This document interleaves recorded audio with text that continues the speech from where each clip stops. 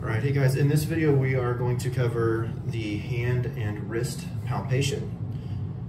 The first joint that we will assess is the radial ulnar joint. And in the radial ulnar joint, what I want you to do is grab a contact on the radius and grab a contact on the ulna, and we're just going to provide an A to P and P to A shear here. So what I'll do is I'll take the ulna and I'll hold it stationary, grab the radius here, and palpate A to P, P to A, and then I'll flip-flop and reverse that over here on the ulna, A to P and P to A. The last palp for this radial ulnar joint is a compression test. So it is here and I'm going to squeeze. And what I'm doing is when squeezing, I'm going to push that radius and ulna together. There should be a nice spring between the two of them there. If I do reproduce pain here, this is also an orthopedic test called the bracelet test. So if I do reproduce pain here, this can be something that I can utilize when trying to make a diagnosis of arthritis in the wrist.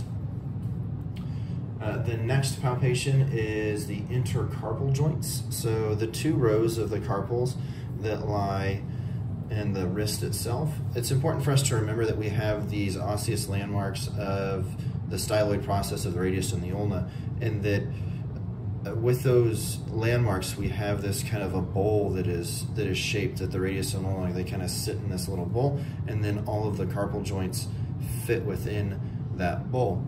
So the palpations that we will do here initially is a long axis distraction. So for a long axis distraction, you will shake your patient's hand, grab their distal radius and ulna, and then you will distract and then relax. As you distract, visually you'll be able to see that you are distracting those joints, but as you relax your grip and it rebounds, you should be able to feel those joints coming back.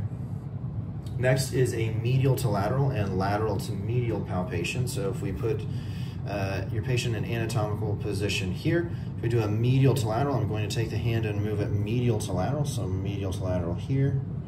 Lateral to medial then is a glide in the other direction. So I'm moving the hand back and forth, lateral to medial, medial to lateral.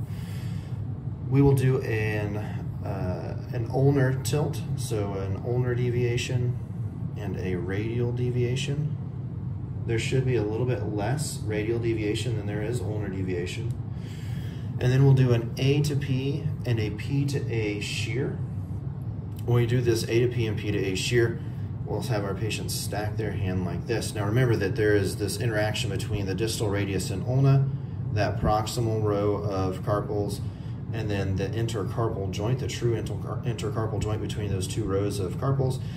And then there is the distal row of carpals and then our metacarpals, okay? So when we go through it with our palpation, I'm gonna start by isolating and holding down on the distal radius and ulna. I'm going to shear A to P and P to A. I'll move down, you saw my hand move down and onto that proximal row of carpals. We'll shear again, A to P, P to A, and then again moving down on that distal row of carpals and shearing last time A to P and P to A. The next palpation we'll do is an individual carpal palpation. So we'll do an A to P and P to A palpation of all of the different carpals. We'll start with the scaphoid. If my patient gives me a thumbs up and I pull down, so she'll hold here, hold, and then we have this little bit of an anatomical snuff box that is formed here. Relax. That is scaphoid at the base of that anatomical snuff box. Its articulation is with that radius, so you'll be butting up right up against the radius. Just medial to that is lunate.